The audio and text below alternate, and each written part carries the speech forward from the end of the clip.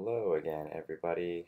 I just realized that RStudio has a fancy thing called the Files tab. And in the Files tab, you can actually navigate to the file that you want to use. So in this case, I think my file is living under code, source, GitHub. Ooh, where is it? SVA, DSI, 2018 fall course. And now I have a bunch of examples, and in my R examples, I've got our 1 week of mobility, and now I have all of my data files here.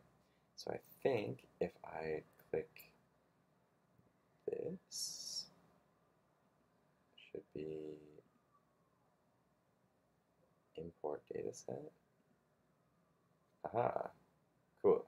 So if you go to the file that you want to use, and you right click and you click on it, you'll get this little prompt that says view file or import dataset. I'm gonna click import dataset, and what you really want to do is just copy this bit of text, copy that, copy, and you're gonna now paste it in. So myDataPath is equal to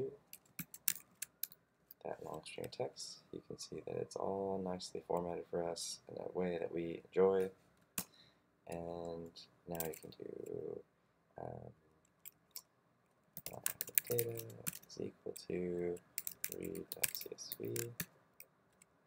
Now let's tell R to read a CSV at myDataPath.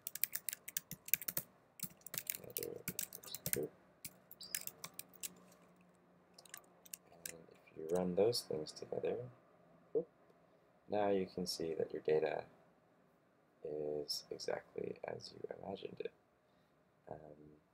So again, let's try that again.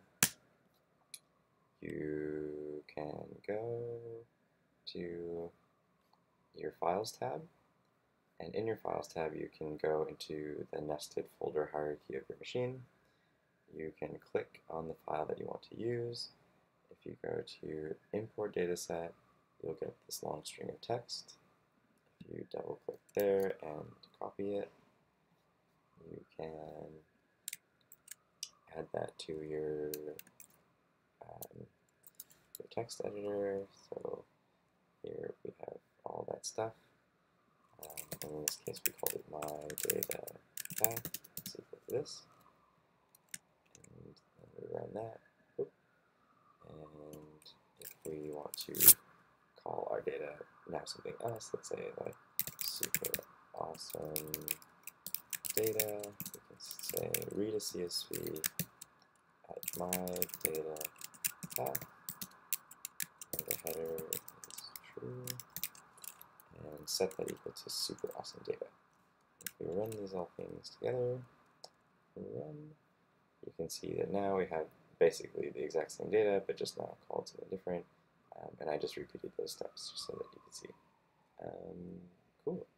So I think that should do it. And I hopefully that helps you. All right. Thanks. Bye bye.